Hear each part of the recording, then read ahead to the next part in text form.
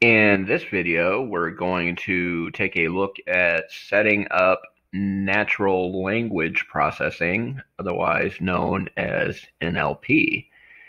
And if you go over here, you can see that we can create our own models. We'll get into that in another video, but we're going to look at this time is the pre-trained models.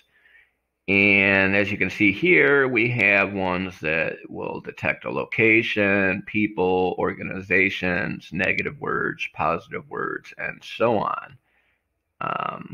The cool thing is that all of these pre-trained models are available without you having to set anything up.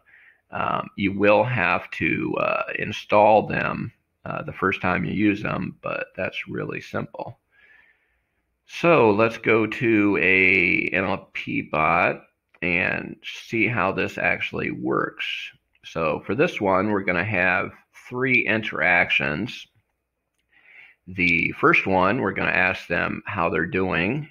And then depending on whether it's a positive or negative reaction, we're going to send them to either positive or negative.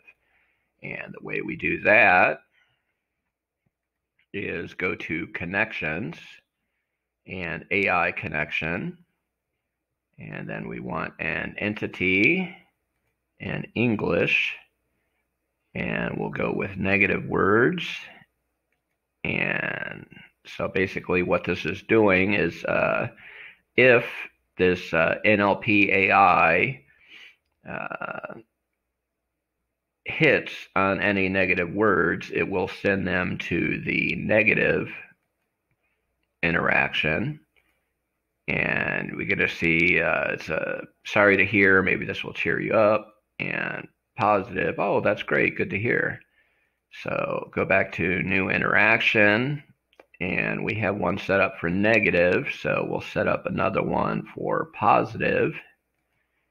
And as I said, all of these are available to you out of the box once you get them set up and running.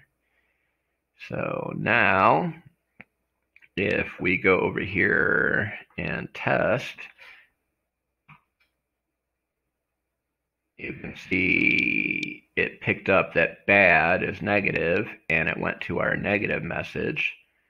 So if we go back and we type good, you can see that it picked up that good is good, positive, and it went to our positive. So this is just a really easy way to use NLP, natural language processing, to make your bot a little better.